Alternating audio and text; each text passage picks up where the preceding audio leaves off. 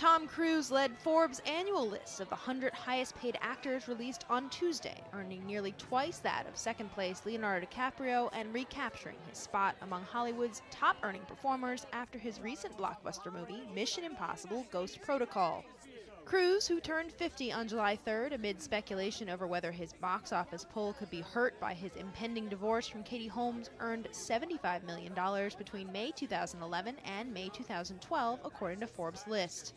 Last year's top earner DiCaprio tied for second place on the list, with his earnings dropping after the 2010 blockbuster Inception and his most recent film, J. Edgar, disappointing at the box office. Adam Sandler was the other second-place earner. Sandler's income included his paycheck from 2011 film Jack and Jill. Both DiCaprio and Sandler made $37 million.